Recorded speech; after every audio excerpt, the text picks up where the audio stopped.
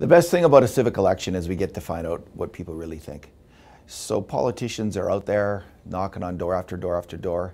I don't know if every door will get knocked in the city and if everyone will give their opinion to a politician, but I'm expecting we're going to have massive coverage and massive feedback about what the city's up to.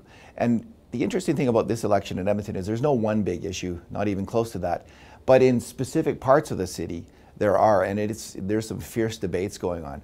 So in the southwest of the city, people are really up in arms about the lack of routes out of that area, about the traffic jams, especially on Terwilliger Drive, about the fact that Terwilliger Drive was supposed to be a 6-lane or an 8-lane road, and it's still just off-ramps that you're driving on.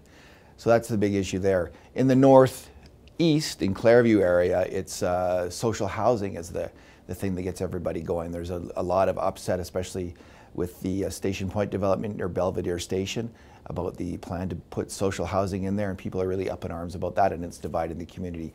In the West End, it's the debate is over BRT or LRT, and what's happened is a lot of people are commuters out there, they're driving downtown, and they are fed up with what they see from LRT on the south side and the Nate line with the traffic jams, and they're thinking, we're going to build an LRT out here and have the same kind of traffic problems? No, thank you. So there's a huge debate about that. The latest one I'm delving into is in the north central part of the city around the Northlands. And the interesting thing there is that I'm hearing that on the doorstep, candidates are here and they want Northlands redeveloped. But people there, they don't want Blatchford, they want Griesbach.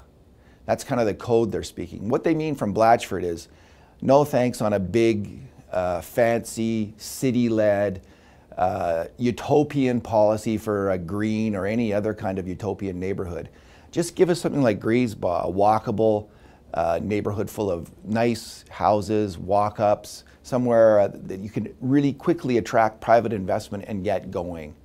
So that seems to be one of the messages that people are getting skeptical of these big plans like LRT, Blatchford, and they just want things to happen and they want the city to function.